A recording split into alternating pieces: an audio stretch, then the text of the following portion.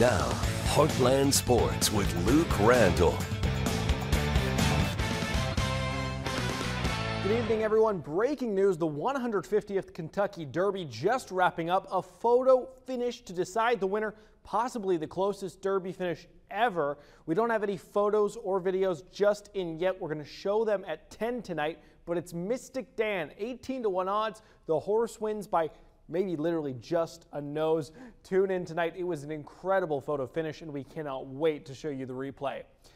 Okay, districts for high school track and field. Notre Dame hosting 2 classes today and a lot of track and field action, mostly in the afternoon. It's track events, the 200, the 800 dominating much of the afternoon. Plenty of schools from around the Heartland competing.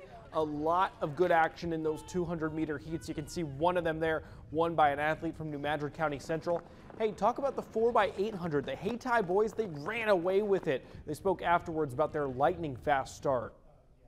The boys in the first lap. Yeah, he gapped them. He gave us a big gap. Yeah. He gave us a big gap, and he's a hard runner too, Butter. Yeah. Set the 4x800 alight, and then they were getting ready for the 4x400. They spoke highly of their coach, who's really worked them hard all season. Overall, another great district championship.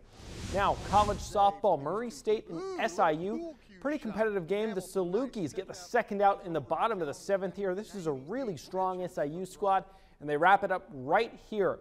SIU, hey, now they are 38-9 on the year with another win today. They already won the series. Now they get the chance to sweep Murray State tomorrow.